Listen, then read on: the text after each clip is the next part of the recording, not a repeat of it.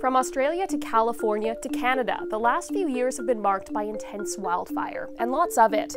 And while wildfires are a natural part of our ecosystem, climate change is speeding things up, and that could outstrip our forest's ability to regenerate themselves.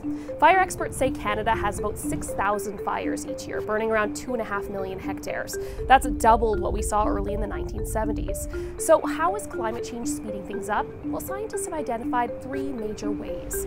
One is our longer summers. Wildfire seasons now start about a month earlier than when they used to. Number two, more lightning. Now, while we're getting better about human-caused fires, we can't control the skies. And with warmer, unsettled summer weather, we can expect more storms, more lightning, and that means more chances for fires to start.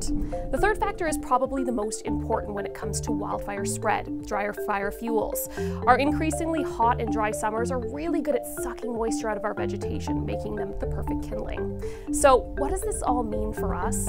Scientists say we only have to look a little further south to see what Canada's future could look like. In the western United States, where wildfire burn areas are 4 times the size they were 50 years ago. Now, the good news is that our ability to manage these extreme fire scenarios is always improving. Thinning vegetation and doing prescribed burns helps keep wildfires under control, while still leaving room for the natural wildfire cycles our forests need to stay healthy.